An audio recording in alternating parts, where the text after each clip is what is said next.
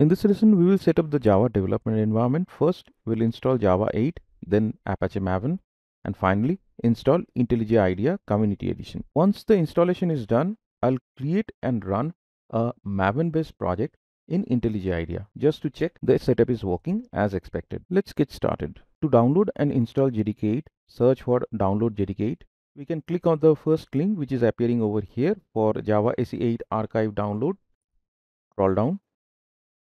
At the bottom, we have this Windows 64-bit edition. Click on this checkbox, click on download button.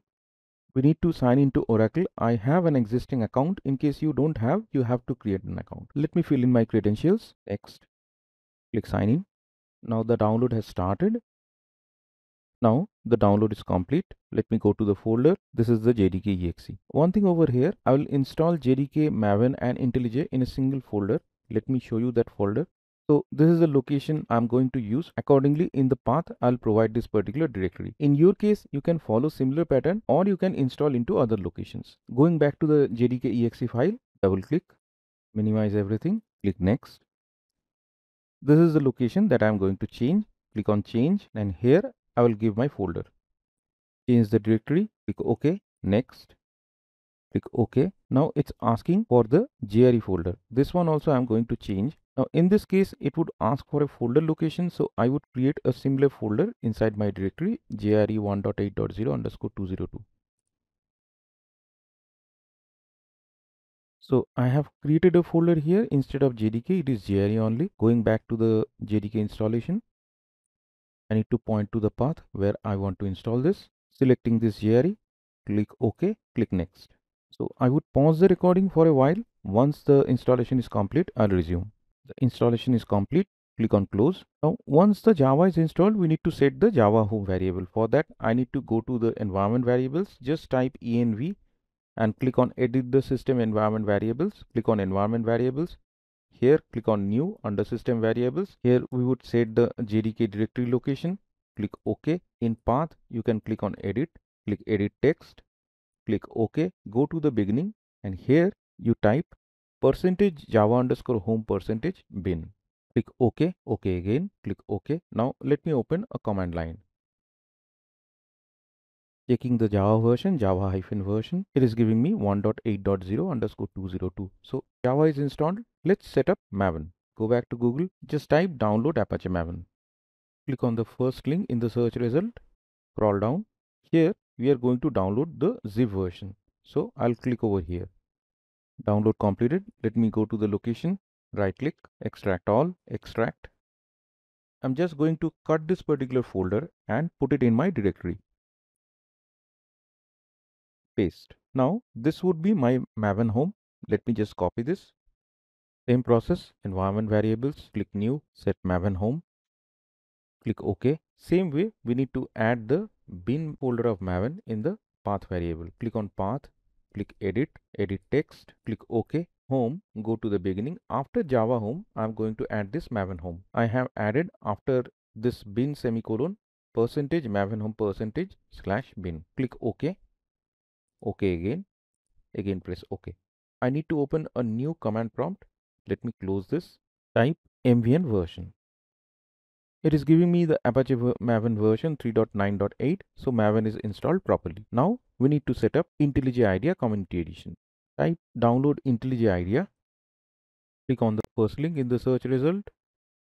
Click on accept all. So here, if you download directly the Ultimate Edition or the Professional Edition would get installed. We don't need that. We need the Community Edition. So click on other versions.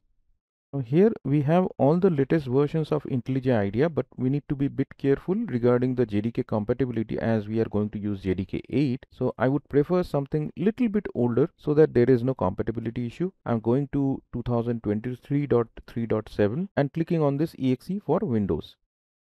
Download is completed. Double click over here. Click on next. So the initial path is C:program files. I'm going to change this with my custom directory. Next.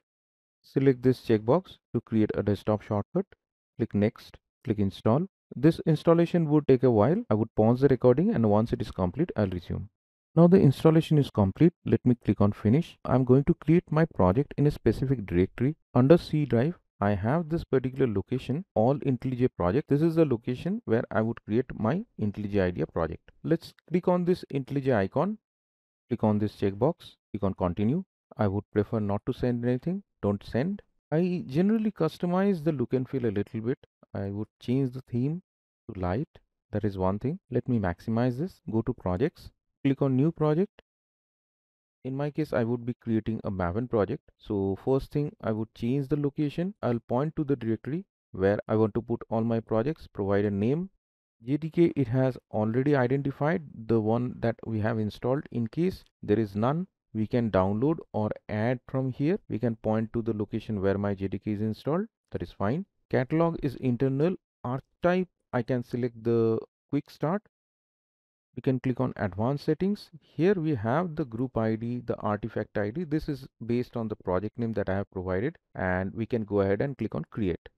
So right now IntelliJ is loading the project. One thing here, the UI is a bit different. The UI look and feel has changed. I prefer the old UI. So once the project gets loaded, I can change the UI to the old look and feel. Let's wait for a while.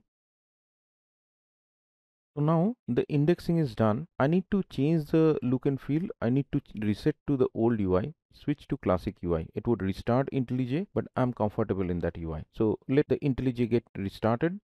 So the project is loaded now. If I click on project, let me close this.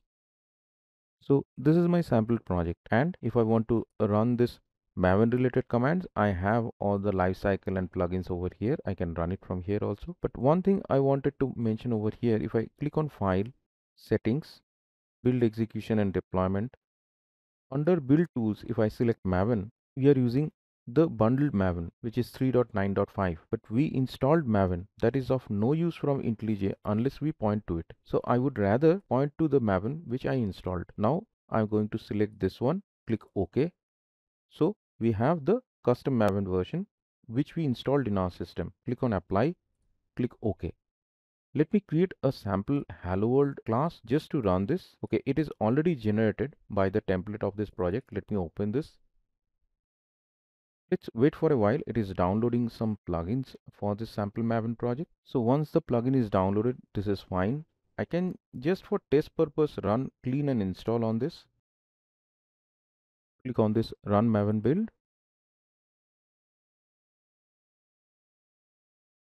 Okay, this project has a test folder also where there is a sample app test which got executed. It's a dummy test actually. Anyways, the build is successful. Let me close this Maven section. Right click, run app.main. Click on allow access. For the first time, I think it may appear in your case also.